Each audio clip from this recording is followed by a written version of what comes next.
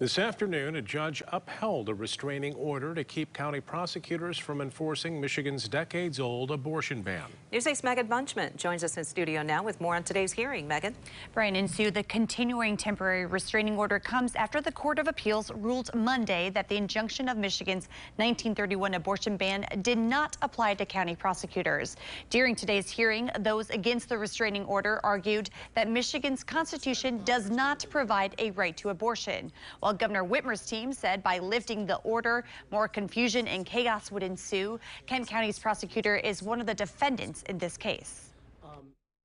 I'm upset about the process of what the governor and the attorney general have done in terms of, running to favorable courts and seeking judges that are favorable to them.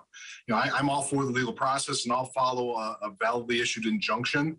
I'm not trying to be a rogue prosecutor. I'm concerned about my 12-year-old rape victim that won't know whether or not she can go to a medical professional and end that pregnancy because it was a result of rape. I'm concerned about women who are confused and the chaos that's going to cause. And it's not mere confusion. It's affecting a very vulnerable population and women everywhere. Now, the restraining order will remain in place until August 17th. That's 2 weeks from now when a preliminary injunction hearing is scheduled. Brian.